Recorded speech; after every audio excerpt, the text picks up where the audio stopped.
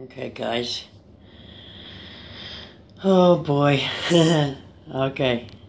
Guys, let me just change the lighting again. I can't do this before it connects because it never lets me. There we go. Okay. First off, I want to explain something. You may notice the water looks a bit blue. If you guys remember the bomb I did the other day, well, I actually did the bomb, and then someone knocked on the door, or something happened. Anyways, I went downstairs, and I never let the water out. So I got a nice blue stain, right exactly where you see all the water. But I gotta explain something to you. My bathtub is not like a normal bathtub. It is a very, very old bathtub where they've actually spray painted. Instead of actually re-enameling it the proper way, they have spray painted it. So if you see all the staining and all this stuff, like this has got to be over a 40-year-old tub. Like all this stuff needs to be replaced. I've cleaned it, and it's like that's as clean as it's going to get. I might get a bit of a shine temporarily, but if you see even down here, if I can show you that, that's actually a bubble of paint that if I scratched it would come off and the old paint enamel would show. So the fact that this isn't like I can do this and I can feel the paint. The fact that this isn't raw enamel showing like it is up here, a normal bathtub wouldn't stain. Because I've done these bombs 1,000 times in the sink. And the sink is like brand new sink, so it's never stained. So it's just, I'm sure it's just the enamel or the lack of enamel in this tub. But also, I wouldn't suggest leaving your bath water in your tub all day. Because that can't be very good for anybody's tub. So this will eventually fade, hopefully, and like I said, I cleaned it and everything, but what can you do? That's the life you deal with when you test in your tub and you have an old crappy tub. So anyways, on that note, I told you guys I was going to do my birthday bomb yesterday, but I didn't get a chance to. It was too big. It cracked on me. I told you what happened. Turned the fan off. The kids, we had humidity, and the kids decided to do laundry. And the basement got all humidity. So this bomb, of course it's mine, cracked to the seam. Part of that being is I didn't pack it enough. It was very lightly packed.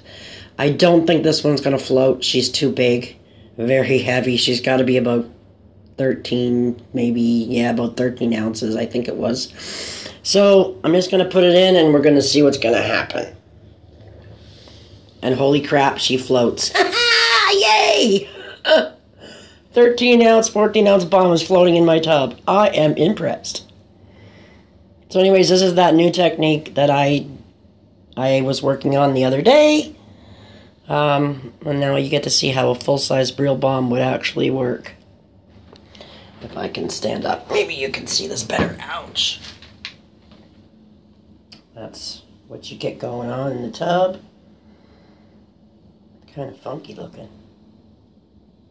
This is the Pomme Noire. This is the one that makes the bath water like black pomegranate. Wow, I can't believe that big boy's floating. So this is the exact same colors, design, technique as the balls or the flat ones I made. But this is round. So the round ones will probably perform differently, obviously, like this one is. He wants to stay in the corner. Let's just move it over there. This big boy had embeds as well as the normal colors. Oh, the smell is amazing. It smells like, kind of reminds me of like that palm drink that you can get. You know that palm, it's shaped like a palm, the ball and the little ball, pomegranate juice. That's what it smells like. Fruity, sweet, but not too citrusy. A little bit of citrus, but it's very fruity and very nice. I don't want to mess it. It's kind of endo, I think. Is it? Yeah, it's in there weird. Okay, so the embeds are going to start coming out. That's where... Oh, that smell! Oh, God, and then there's the water color, if you guys can see the two-tone. Probably not so good. You might have to turn the stuff up on your phone. But see, you get the bubbles and the foam.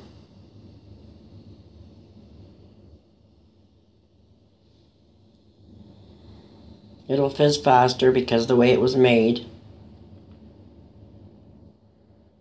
If it didn't have the slower or the technique with the faster fizz in it, it would be a lot longer of a bomb like my normal bombs. But the fact that this is done with two different recipes, so to speak, that's why it's faster. That is a perfect color for Pomme Noir. I am so happy with that. And the blue's pretty. Oh god, that blue's pretty. So that's pretty neat. If you can see the foam action too, and the fizz. Look at that cool little thing. Oh my god. Yeah, that is like bath art. That is pretty awesome.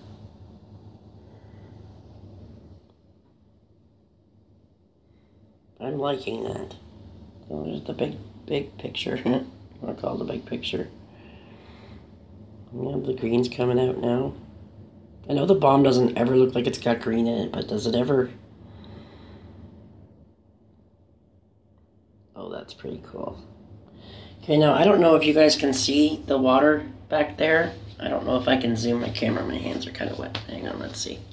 If I can zoom. You guys see how there's like the line of water and then the color is just underneath?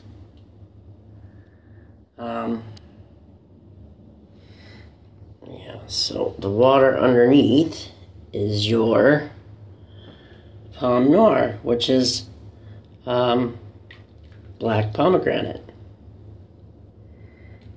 It's the last little tiny green piece, isn't it cute?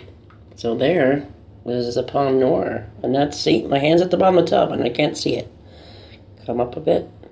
There we are. Go back down. Oh, that smells so good. And then I dig it up. No stain. It doesn't stain your skin or anything like, see, I can get the color up in my hand. It's not gonna stain. It's not like that at all. No staining whatsoever. It's just like I said, I left it in the tub too long. All afternoon, I should not have done that, but there's your really cool Pomme Noir dark color. And guess what? Someone I know is getting a sample of this. Someone I know who just ordered some bling bombs off me.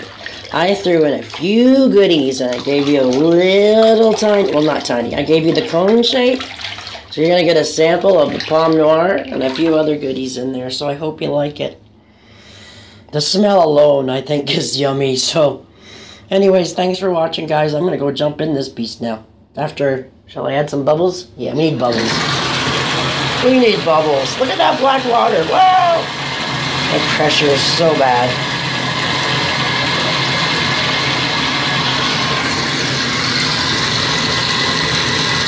I love the purple. I love that purple. Oh my god. It's so pretty. Actually, while I'm here,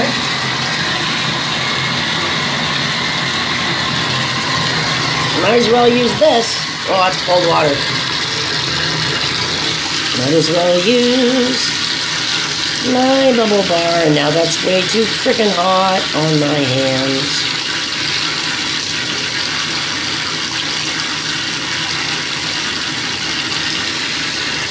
I'm not crushing this one, I'm just letting it go.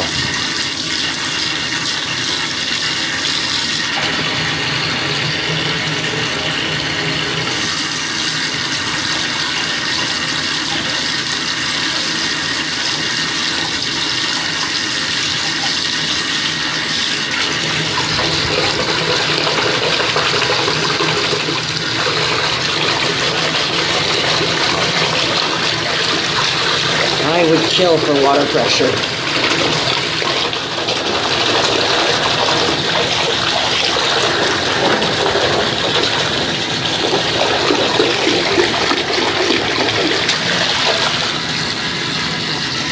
There we go. It's the best I can do it right now. Alrighty. Thanks for watching, guys.